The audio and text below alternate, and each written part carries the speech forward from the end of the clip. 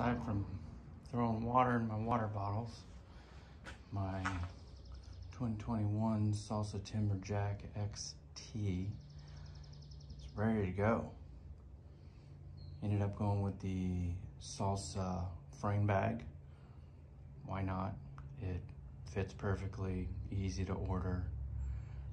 Got the lower bottle cage right there. Thought I could hold a water bottle in it, but as soon as I compressed that front shock, it was hitting the front tire. I thought that would be a really bad OTB.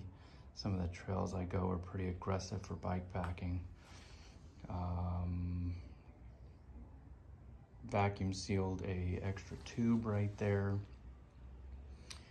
And instead of a water bottle, just it's my maintenance kit, some extra sealant, extra lube,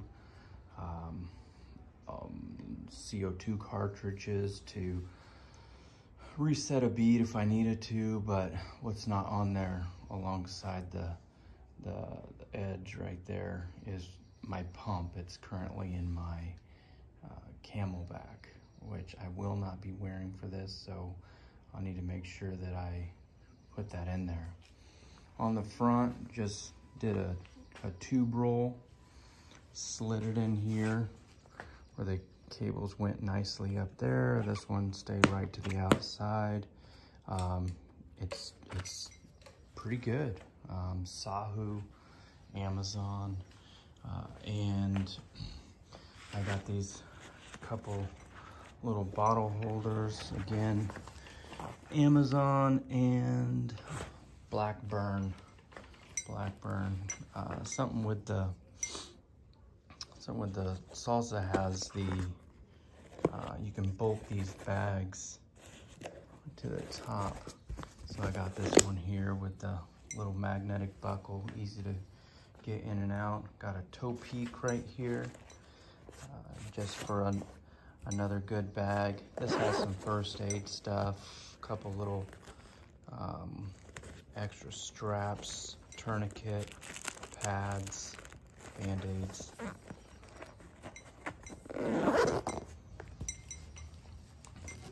The video I attached to this, the bike's a little heavy, doesn't want to stay on the sand, will show that I have my water filtration, because I'm only going to bring those 2 bottles so I can refill them as I need. Then I got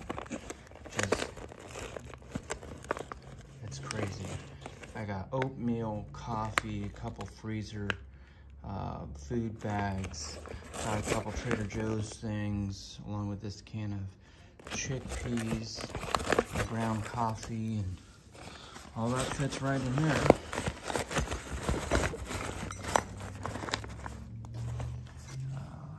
And then the other side, this zipper here is about this much, and that's got a handful of bars. Got my Celiac saddle. Lets the middle business blood still flow. I got my pillow in my cook set to help fill out that bag. And then I got my sleeping bag right there. So in this front section is my sleeping pad, my tent, and poles. The other thing that's in here is my footprint. Like, I basically got a piece of Tyvek cut to the right dimensions, laid out, sit on it, whatever.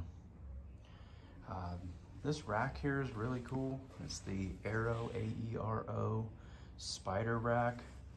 Basically, I think you get this and one side, I don't know, that's $200, and then you gotta pay $75 or $80 for another one. You could mount another one here to the top if you wanted to. Trying to avoid that. So at least for right now, this is good to go. And this is an easy grab point for the bike if I'm trying to get up and over logs or whatever. But you know, at least for a few day camping trip, get dropped off on a Friday, ride a bit, ride all day Saturday, get up Sunday, ride till midday, get picked up. Should get dropped off in about Santa Barbara. Take my time, hit some hot springs, and then have my lovely wife pick me up in Ojai.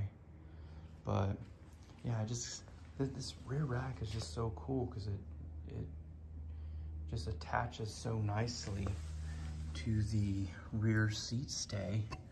And you can unbolt these 4 bolts, you unbolt these come off to get this like to fit on this rear seat stay. And then once you tighten it all down, it's solid. Let you know how it goes after the ride, but I don't know if you've tried these WTB Comfort Zone grips, but I got really bad wrist. And kind of like the old Ergo grips, but the Ergons that had like a nice big flange, only had single point to lock on, not double. So this is double locking because I get pretty aggressive in technical riding, and then, you know, the old ones slipped. These don't slip, plus they're fatter for a lot of vibration dampening. So if you've never tried those, I wholeheartedly recommend those. They have increased my riding time. And if you're not familiar with the Selly X, Selly Anatomica, you can adjust it with this little bolt right here to make these independent leather straps here work with your sit bones while letting everything, blood flow, go as needed. But yeah, that's dropper post, really nice. Look at that. Now the seat is 100% out of the way, just streamlined on there. Doesn't interfere. These 2.6, 29 by 2.6 tires, 2.6 with about 24 in the rear and 22 in the front. Again, especially for a hardtail, tons of vibration dampening. Got the Chromag Scarab flat pedals, nice big wide platform, reduces fatigue. My 510 shoes just is damn near like you're clipped in.